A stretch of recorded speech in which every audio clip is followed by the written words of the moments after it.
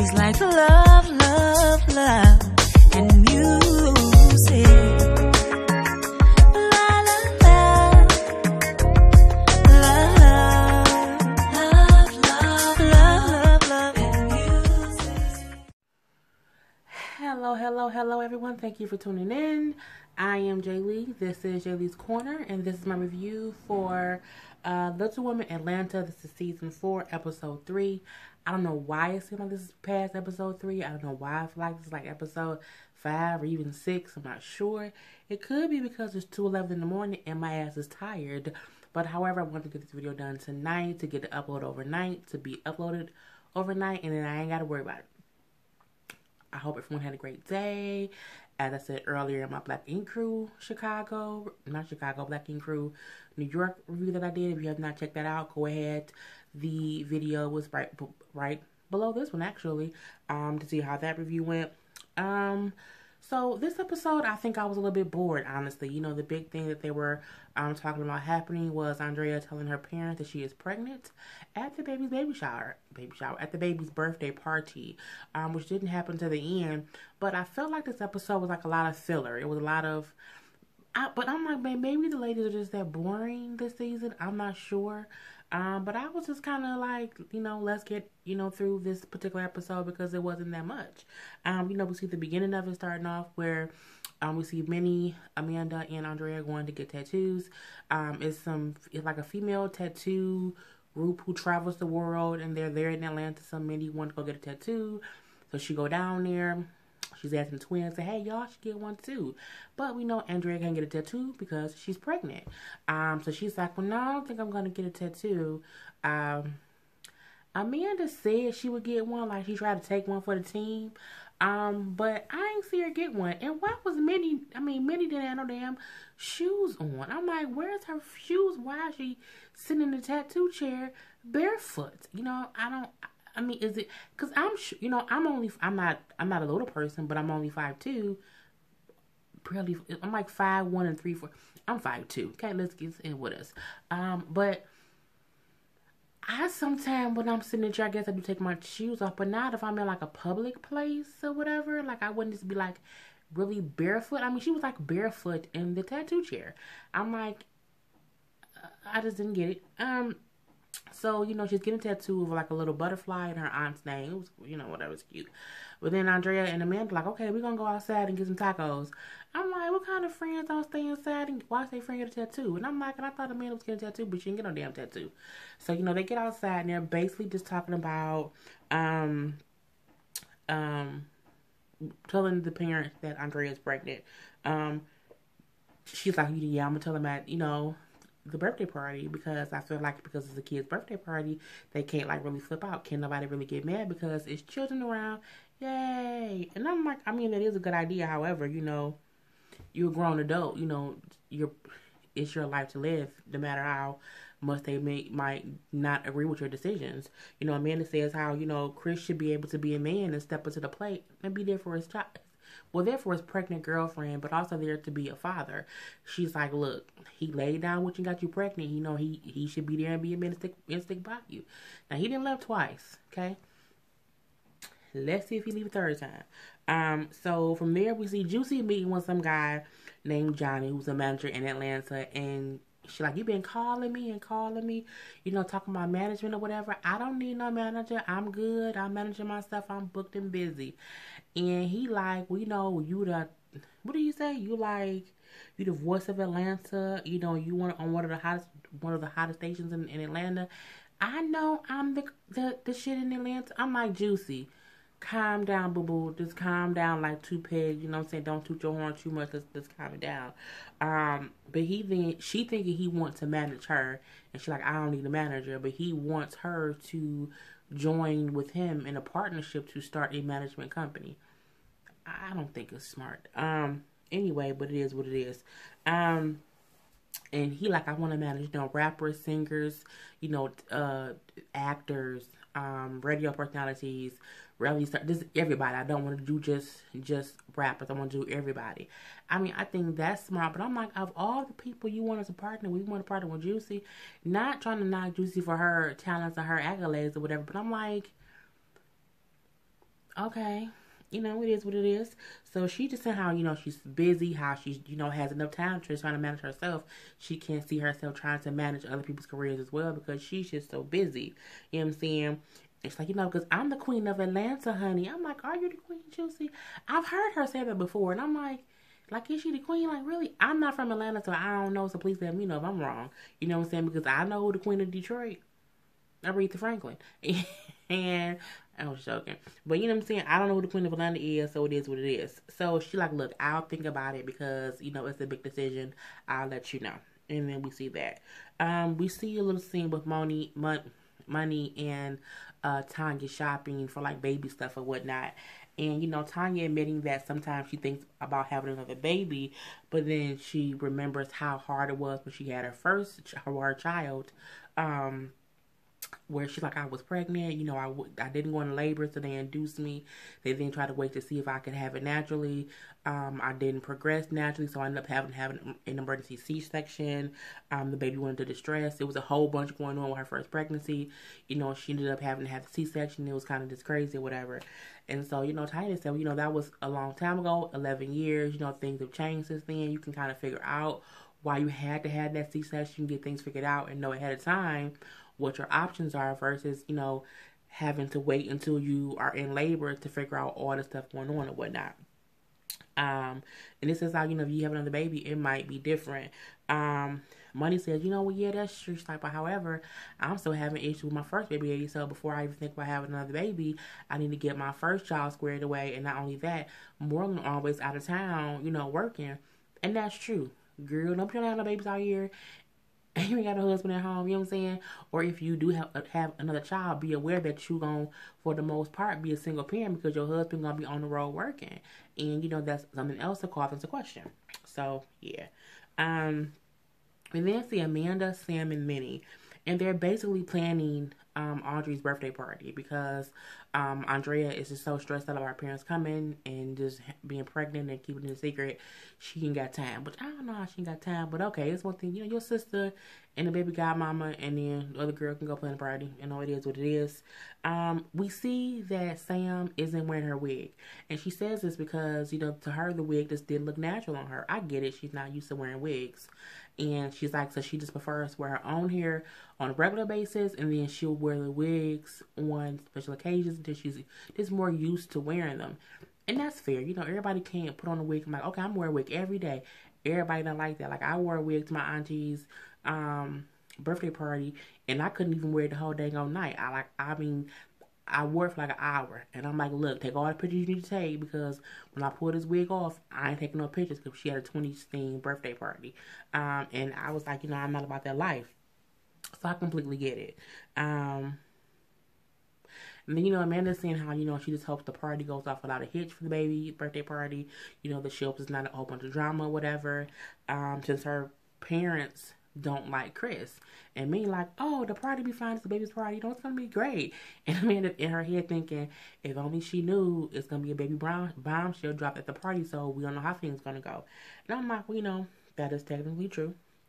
Next, yes, I'm shooting through this because it's real quick and it's late. I don't want to, draw y'all out. But I'm still being my funny self. See what I'm saying? Don't judge me. We then see Juicy meeting with Money and Sam.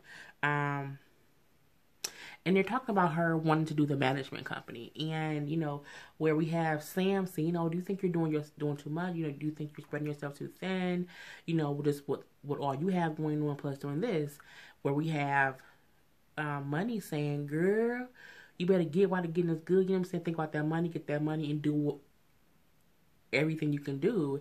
And I agree with them both. Like, she has to think about both sides of the coin. It's not an easy decision. You got to weigh the pros and the cons.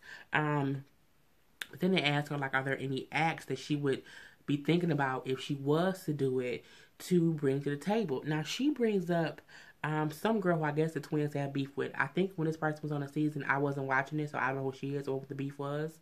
Her name is Abira. Another little person, so I don't know what she is. But when she brings her up, they like, what? Are you serious? Don't you think the twins would have a problem with that? And she said, I do think, what I'm saying, they would. But, me and Abriva have became friends. And she was like, so I wouldn't be trying to start no drama with them or whatever. I do think they might be mad and upset, but I ain't trying to cause no trouble. Juicy always trying to cause trouble, no matter what she doing, because that's just I think Juicy just kind of she's a little bit of a messy person, and Money just says, well, you know what, if you're going to be in the management game, you can't think like that. You have to really separate friendship and business, and that's honestly true. But at the same time, separating friendship and business, I still don't think I will work with somebody who's like an enemy of my real friend. You know what I'm saying? Like, I just couldn't do that. Or I would at least have a conversation with my friend before I make any moves. Because if the business doesn't work out, you don't want to burn a business deal and burn a friendship. You know what I'm saying? There's a thin line between the two. And that's in my opinion. Within seeing the twins' parents are in town, and they're actually staying with Amanda. They can't stay with Andrea because one, she's hiding her pregnancy, and two, no one's been over there except Minnie, and her ass popped up. So they get to Amanda's house, and Amanda's, of course, happy to see them, her mom, her dad, and also they have Andrea's son with them. Andrea's son with them, who they haven't saw in a while either. And they're like, the parents have said how they really haven't talked to her. The mom said, well, I texted her before, and she said she had a headache or something. And Amanda was saying how she hadn't talked to her either, so she didn't know what was going on. But we do see, how her son was asked for Mama Drea. I'm like, her son called her Mama Drea, not his mama. But okay, it is what it is.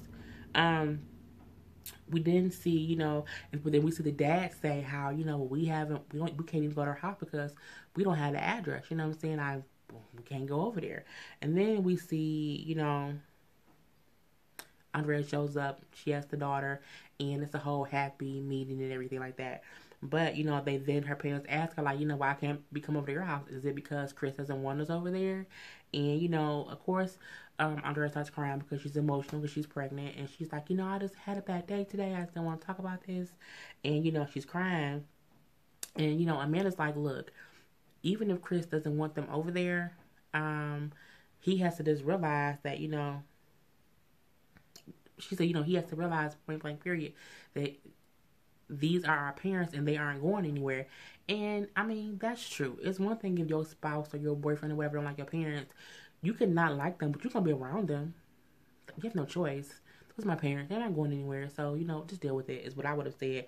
I don't, but Andrea's a whole different breed of person. And then see a scene where Monty is talking to her son, and she's basically asking him, about him moving to Atlanta. And he basically says how he does not want to move to Atlanta, how he wants to stay with his dad because he would miss his friends, he would miss his cousins. Because again, he's 11, he's a kid, he has a whole life there, and it's not easy to tell kids, oh, you can make all new friends. They don't want to make new friends at 11. They want to keep their old friends at 11. And he's saying like, your mom, I do love you and I do miss you, but, I don't want to move. I want to stay here with my friends and my cousins. And Money, of course, is heartbroken, and she is assuming that his dad must be in his ear, convincing him not to come back with me. And I think that's crazy because before he wanted to leave, I mean, he might have just thought about it. He didn't want to leave. No kid wants to move away from home from their friends. They don't, even if they miss a parent. Because one thing, it'll be a big change regardless of anything else, especially if they've never left home. You know what I'm saying? There's one thing if they're always visiting, so they know what it's like there. I don't think he's ever visited like that to that extent that they've shown on the show. So she, of course, is sad or whatever, and we see that scene. We see a scene where the twins, the mom, and the kids go to like a zoo or something like that, and it's a cute little look. You know what I'm saying? Andrea's there with both the kids, her sister, her mom. They're bonding and everything, and once on the inside, Mom can tell there's something up with Andrea, but she just can't put her finger on it. Andrea said how the couples trip did help her and Chris. It helped her realize that she can always be yelling and fussing and cussing at him and raising her voice and just saying mean and rude and hurtful things. And the mom and the man was like, well, you do it because he's left you twice with the kids. So, it's kind of not a, cut and dry thing or whatever. And then, the baby starts crying, so she had to walk away. And then Mom is asking Amanda, like, is something going on with her, and I just don't know. Mamas always know, okay? They always know that something is up. And she's like, you know what, I don't know what's going on with them. I stay out of it just so that she doesn't get bad at me and it doesn't, mess up our relationship or whatever. I just stay clear of it. And then the mom then asks Andrea, because Andrea walks back in, and she's like, well, why can't we come to your house? I just don't understand that. Is it because Chris doesn't want us there? And she's like, I don't mind you guys being there because you're my parents and I love you. She's like, but he do kind of have an issue with y'all being there, but he's gonna have to get over it, because you guys are my parents. But what she didn't say was, she should have just said, y'all can come over. At one point she went up in the queue saying something like, they're not finished unpacking. Even if you're not done unpacking, you can still have company over to say hello. So that was a lame excuse. She just knows it's difficult because of how Chris feels. And she feels like she's in the middle. But at the end of the day, you need to pick who supports you. And that's your family. Point blank period. Because if Chris has leave you, they're all you're going to have. So you need to realize that. And again, we understand how, Chris needs to understand that, those are our parents and they're not going anywhere. Like she said before, and mom was like, he should be thanking us because, again, her parents are raising their son on a full-time basis. Bro, you should be kissing our ass all day, every day.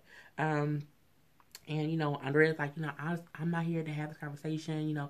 This is supposed to be a happy time with the kids. I'm not talking about this here.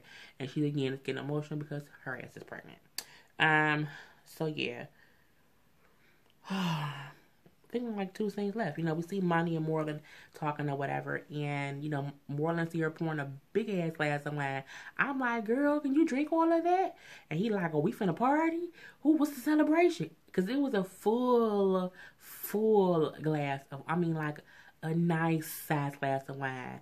And she like, there ain't no celebration. He like, well, let me pour my drink. And then he pull out some Crown Royal and like Pepsi or Coke or whatever. I'm like, okay, he making himself a little stiff drink. And she like, well, no, I'm finna call, my baby daddy, my child's father, and discuss because D2 don't want to move here and I want to talk about it. And he like, well, okay, well, I'm just going to sit right here and let you have the conversation because she's FaceTiming him. But he still sat where he can see her and, still be supportive of her, but not be like in the camera, in the conversation. So, she called her child's father, and she's basically saying how she's hurt that he doesn't want to move to Atlanta, and child's father is like, well, it is what it is, what's done is done, and I got him, and he doesn't want to move there. And of course she's emotional. She said like, well, that's not fair because I love him and I want to be with him too, and it's hard for me to see people hear their kids. I can't be with my child every day, and I'm coming to that realization that it's not even about me anymore. It's about what he wants and how he doesn't want to come here. Like, so it's just hard for me to wrap my head around that. And he's like, what I'm saying? That's when he said, what's done is done. It is what it is. But she was saying how she didn't want to give up trying to get him to move there. And then he said, well, you can't change, what's done is done. You can't keep going at it. He don't want to move there. And she's crying and saying how she knows she has to accept that he is choosing to stay with his father, that he's choosing not to move back with her, but it still hurts her. And then he's like, you know what? I would feel the same way if the roles were reversed, that he wanted to stay with you and not me. I would feel that pain, so I get it. But he do say, you can get him for the whole summer, whenever he's off on break, you can get him. And then if he has like breaks on the weekends and stuff, and if he wants to come up there, and you want to come down there, then, we can get that arranged or whatever. We gonna make this work. And I'm like, see, that's what I agree with. I don't think it has to be an all or nothing type of thing. I do think that she should get visitation. Like, he should be able to come visit her in Atlanta, whenever he's on break.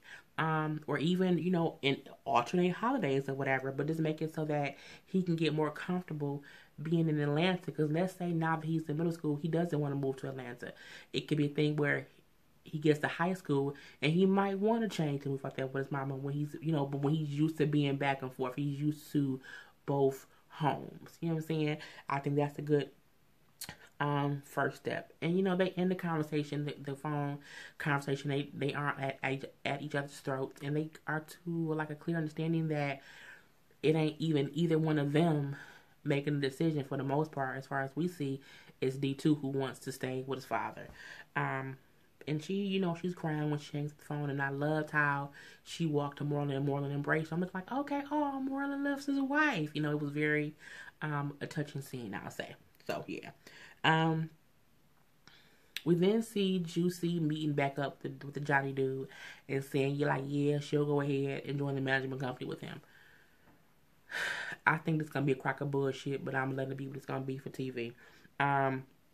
She's bringing up how she wanted to sign the girl Abria, and he said how they need to sign the twins, because she like, we got her, you know, they are in between like management companies or whatever right now, so I don't know if we can get them or not, because they still like have a deal somewhere. And he like, no, we have to sign the twins, but little does she know, Andrea's pregnant, so they're not gonna be doing anything as of yet anyway. And then she also said, well, we have to see if they'll even be willing to work under the same management company, because they don't get along.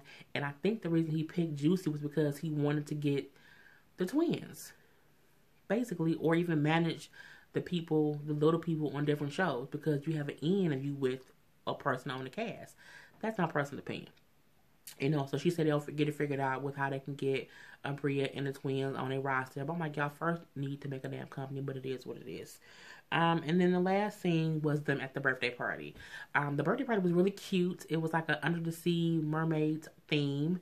And, you know, they had Aubrey dressed up as a little mermaid. She was so cute. But it was so awkward to see Chris walk in and the parents and him like did not speak. You know, they kind of like had to look around each other, which is awkward for me, because I'm looking like, I think that their son was near them, and I didn't see Chris like go and embrace his son. So I'm looking like, has he seen his son since his son has been there? That part to me was a little bit weird. And they just don't interact. You know, there's even a point where we see, you know, Aubrey's crying and Chris has her, and the grandmother has to like come over there and get her. But it's still like, it was just awkward. It was really, really awkward. And, you know, everyone's there having a good time or whatever, even with a little awkward tension about it. And Andrea then announces that she's pregnant. You know, it's like, we have something to tell you guys. We're pregnant. And like the other ladies were like, oh, I knew it. Oh, that's crazy, you know. And the guy's like, yeah, you know, you got another one. You know, Marlon said, well, they say be fruitful and multiply. And you damn near being fruitful and multiply. Third baby, yes, absolutely. But her parents was like not happy. Like they went and sat down. They did not say congratulations. It was very, very awkward. And then they had like a little side conversation, and the parents just said how, you know, they can't say that they're happy. They can't say anything because I think they were just in a state of shock. Like, girl, why you having another baby with this man, and y'all already struggling with the 2 kids y'all have, and we had y'all son, so what are y'all doing? And, you know, they're like, you know, you're going to need support. You know, when you were pregnant with Aubrey, you know, we had Andre, so you were good.